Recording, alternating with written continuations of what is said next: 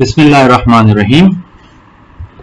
Inventory valuation का topic हम continue कर रहे हैं और आज की इस वीडियो में हम इन्वेंट्री वैल्यूएशन का एक क्वेश्चन देखेंगे और देखेंगे कि इसमें कंप्यूटेशन कैसे होगी और अकाउंटिंग एंट्रीज जो हैं अगर हमें वो भी करनी पड़े साथ साथ तो वो कैसे होंगी। इस क्वेश्चन को देखते हैं। ये कुछ इंफॉर्मेशन हमें दी गई है। The following information is related to ABC company for the month of March 2021। अच्छा, डेट्स हैं यहाँ पे, ये मार्च 2021 का कुछ डेटा है। डिस्क्रिप्शन दी हुई है ट्रांजैक्शंस की। ये कुछ परचेजेस की ट्रांजैक्शन है, परचेजेस और सेल्स की। सबसे पहले यहाँ पे ट्रांजैक्शंस बताई हुई हैं, फिर नंबर ऑफ यूनिट्स बताए हुए हैं, फिर यूनिट कॉस्ट या प्राइस ये बताया हुआ है और ट्रांजैक्शन की डिटेल्स दी हुई है। ठीक है, इस डेटा को देख लेते हैं। 1 मार्च यानी कि ये ओपनिंग बैलेंस है, opening balance of inventory and 1000 units are there. 100 is the price, 100 rupees. This is the price, sorry this is the cost per unit, and this is opening inventory. Okay, now there are some purchases like 2000 units purchased at a price of 120. These are cash purchases. Then they have another transaction on 10th of March, which is again purchases, credit purchases, and 1000 units they purchase at a price of 140. Okay, उसके बाद they have a sale transaction, okay, which is cash sales on 12th of March. 3000 units sold at a price of 200 rupees each. Then they have on 18 March they have purchases, credit purchases, 1000 units purchased. So from the data it seems that this is perpetual inventory system because like they are maintaining the data. They have the opening balance and they are maintaining the data of all the transactions, what is being purchased, what is being sold, and here the information is given. Company follows perpetual inventory system. Okay, so there are some sales purchases transactions with opening inventory balances. It is given and the requirement is compute the cost of closing inventory using FIFO method at the end of the month and prepare journal entries. Okay, so here we have to compute the closing inventory balance and find out the valuation using FIFO method. अच्छा, अब इस data में हमें opening balance दिया हुआ है और हमें कुछ परचेज की ट्रांजैक्शंस दी हुई हैं, कुछ सेल की ट्रांजैक्शंस दी हुई हैं।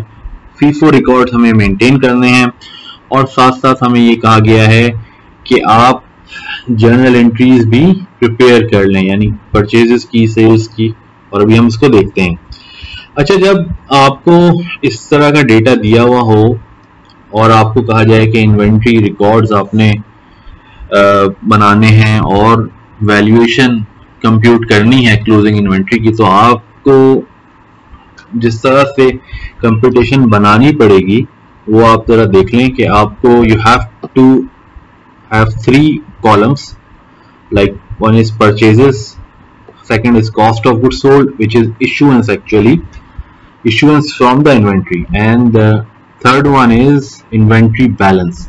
And within each column you have 3 sub columns like cost per unit, number of items, number of inventory items like units, and then the total value which will be the product of like cost per unit into number of items. Okay, and similarly here you will have 3 columns, and also in inventory balance you will have 3 sub columns, and in the end the total will show the end of the cumulative inventory value, the total inventory value at the end of each transaction. Okay, अच्छा, तो हमें balance है, यहाँ पे balance दिया हुआ है balance था हमारे पास 100 यूनिट से, सॉरी 100 इनकी कॉस्ट थी, जो कॉस्ट पर यूनिट, और 1000 यूनिट से। तो इसमें जो इन्वेंट्री वैल्यू हमारे पास है इट इज 100,000 रुपीज के। इन्वेंट्री बैलेंस, अब यहाँ पे कोई कॉस्ट ऑफ सेल्स की ट्रांजैक्शन तो नहीं है कोई, तो ये हमने यहाँ पे एज इट इज लिख दिया कि हमारे पास 100,000 की इन्वेंट्री है। सेकंड ट्रांजैक्शन हमारे पास हुई 2000 units were purchased at a cost of 120 each. Okay, सो 240,000 ये इसकी वैल्यू आ गई हमारे पास। अच्छा, अब फीफो में हमें हर इन्वेंट्री को सेग्रीगेट करके रखना होता है इस तरह से कि जो इन्वेंट्री जिस वैल्यू पे परचेज की गई है उसी वैल्यू पे एग्जिस्ट करेगी। तो जो हमारे पास इन्वेंट्री बैलेंस था 100 यूनिट्स का, सॉरी 1000 यूनिट्स का एट अ प्राइस ऑफ 100, वो एज इट इज हमने यहाँ पे लिख लिया, from it is coming from the opening balance.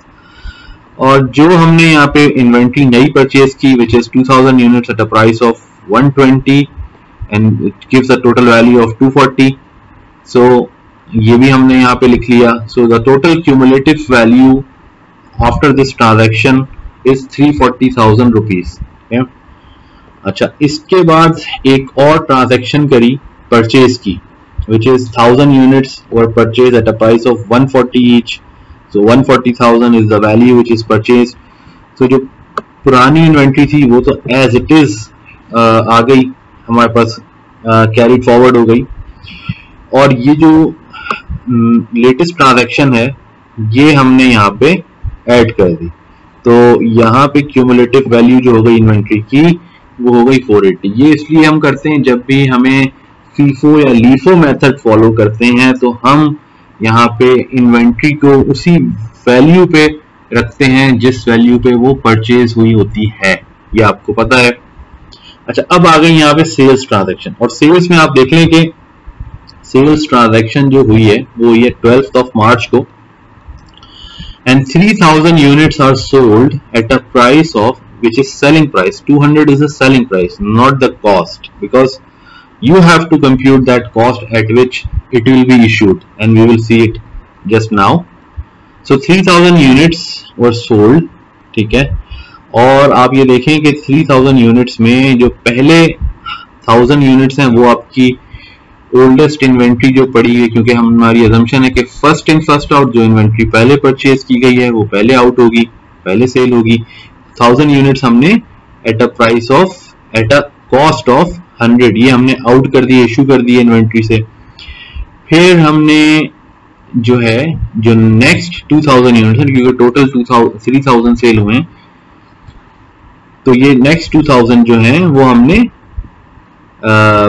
जो सेकंड लॉट है हमारी, जो हमने पहले बाद में परचेज की थी 240,000 वाली, उसमें से हमने आउट कर दिया, और ये हमारे 3000 यूनिट्स इशू हो गए, और ये इन्वेंट्री चली गई कॉस्ट ऑफ गुड्स सोल्ड में। जो रिमेनिंग इन्वेंट्री हमारे पास रह गई वो है from the latest transaction that was purchase which is at a price of 140 per unit. Okay, तो ये हो गई इन्वेंट्री। अब नेक्स्ट ट्रांजैक्शन है, इसके बाद एक और परचेज की ट्रांजैक्शन है हमारे पास, तो वो परचेज हो रही है 1000 units at a price of 120, और ये क्रेडिट परचेजेस हैं। तो यहाँ पे जो सेल की ट्रांजैक्शन हो गई थी उसके बाद जो इन्वेंट्री बची थी हमारे पास वो थी 140,000 की, 1000 units at a cost of 140 each. तो ये हमारे पास 140 कैरी फॉरवर्ड हो गई इन्वेंट्री, और जो हमने नई ट्रांजैक्शन करी अब वो हमने 1000 यूनिट्स परचेज किए at a unit cost of 120।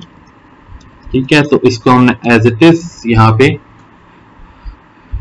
Inventory में इंक्लूड कर दिया, and now the total value of the inventory is 260,000 which is 140,000 plus 120,000 new purchases। okay, again we have a sale transaction, okay, in which we have 1500 units sold at a selling price of 200, अच्छा, अब इसको account for जब करेंगे तो first we have to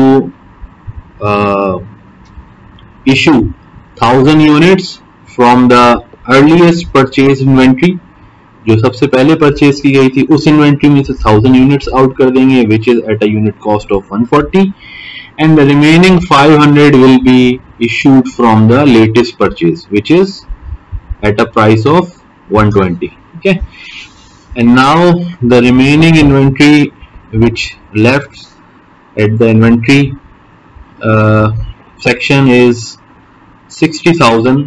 Total cost is 60,000, which is 500 units at a price of at a unit cost of 120 each.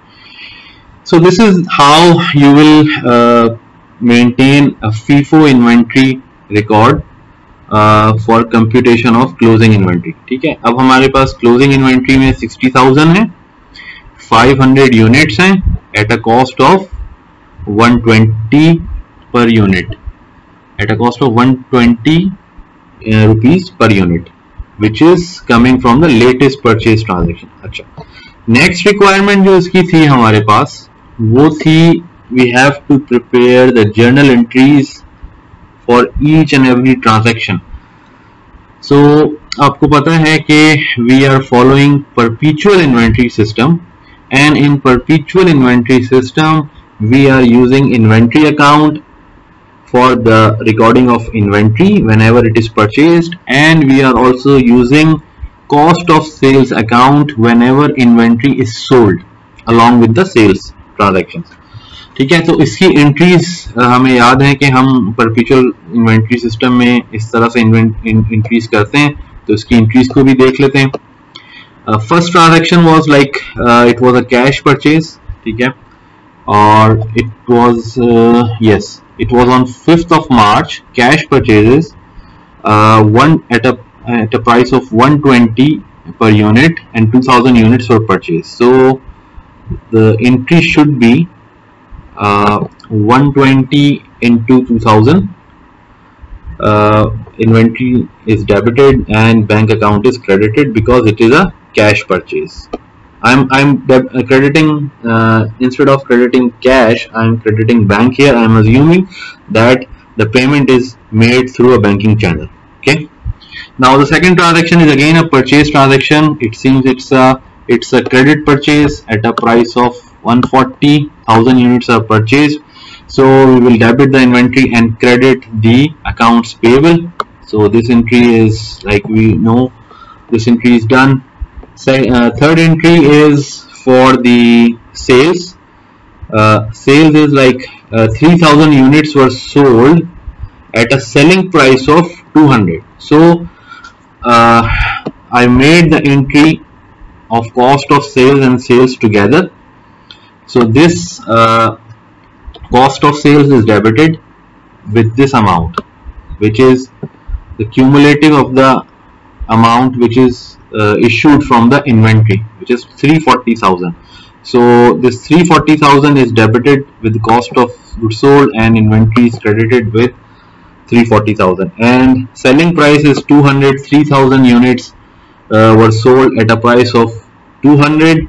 So sales is like 600,000, which is credited, and bank account is a cash sales, so amount is debited in the bank. So this entry is done.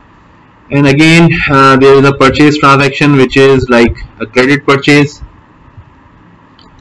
We all know what entry is to be made for a credit purchase. So we debited the inventory and credited the accounts payable. And in the last there are 1500 items were sold, okay, at a selling price of 200. So 1500 into 200 equals to 300,000, which is a sales value, and it's a credit sales, so account receivable is debited, and from the inventory we will issue 200,000. So we debited the cost of goods sold at a price of 200,000 और inventory credit कर दी हमने with 200,000. ठीक है, तो ये हमारी journal entries भी बन गई, और ये हमारी जो है कंप्यूटेशन हम कर चुके हैं. क्लोजिंग इन्वेंट्री हमें मालूम है. तो इस तरह से जो है कंप्यूटेशन हो सकती है और उसके साथ साथ आपको अकाउंटिंग एंट्रीज भी करनी पड़ सकती हैं। ठीक है, तो ये हमने आज देख लिया। अच्छा, अब नेक्स्ट वीडियोस में मैं कुछ और ट्रांजैक्शंस इसके अंदर इंक्लूड करूंगा, जैसे कि हमने देखा था कि ट्रांसपोर्टेशन कॉस्ट होती है, हैंडलिंग चार्जेस। तो मैं नेक्स्ट वीडियोस में आपको ये बताऊंगा कि अगर आपको इस तरह से डेटा दिया हुआ है कि आपको परचेज प्राइस भी दी हुई है, ट्रांसपोर्टेशन कॉस्ट भी दी हुई है और हैंडलिंग चार्जेस भी दिए हुए हैं, साथ में अगर सेल्स टैक्स भी आ जाए, ठीक है, तो फिर उस सूरत में अगर आपको परपेचुअल इन्वेंट्री सिस्टम में इन्वेंट्री क्लोजिंग इन्वेंट्री की वैल्यू कंप्यूट करनी पड़े, तो फिर आपकी कंप्यूटेशन कैसे होगी और अकाउंटिंग एंट्रीज उसमें कैसे होंगी, तो हम नेक्स्ट वीडियो में ये देखेंगे। ये तो एक सिंपल एग्जांपल थी जो कि हमने देखी है। अब नेक्स्ट एग्जांपल में हम इसी पैटर्न पे मजीद कुछ आइटम्स इंक्लूड करेंगे और हम फिर देखेंगे उसकी कंप्यूटेशन कैसे होती है। ठीक है, अगर आपकी कोई क्वेश्चंस हैं तो आप वीडियो पे कमेंट कर सकते हैं। इस वीडियो को ज्यादा से ज्यादा शेयर करें। चैनल को अगर अभी तक आपने सब्सक्राइब नहीं किया तो आप काइंडली सब्सक्राइब कर लें चैनल को। इस वीडियो को यहाँ पे एंड करते हैं। Thank you.